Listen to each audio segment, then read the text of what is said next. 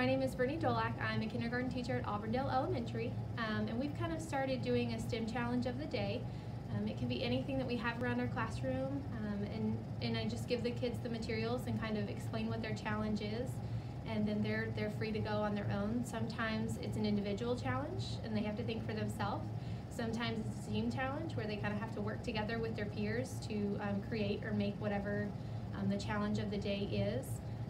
We've done building a skyscraper, kind of connecting it with our reading for the week. We're learning about different structures and things in the sky and skyscrapers, and so we did a challenge where they got a certain amount of Play-Doh and they got some Q-tips and they were instructed to build as tall of a structure as they could.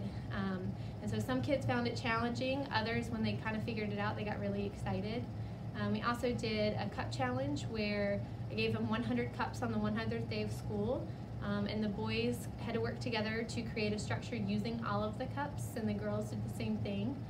So they tried a couple of different ways. Some ways worked, some ways didn't. You know, they would kind of try to group them all together. The girls decided to do more of a wall kind of thing.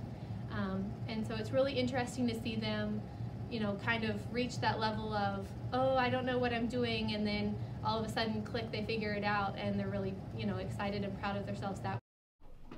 We also have an STLP club at our school, and they broadcast a newscast for us every morning, and they would love to enter some more competitions, but they're going to require some more technology and materials for that.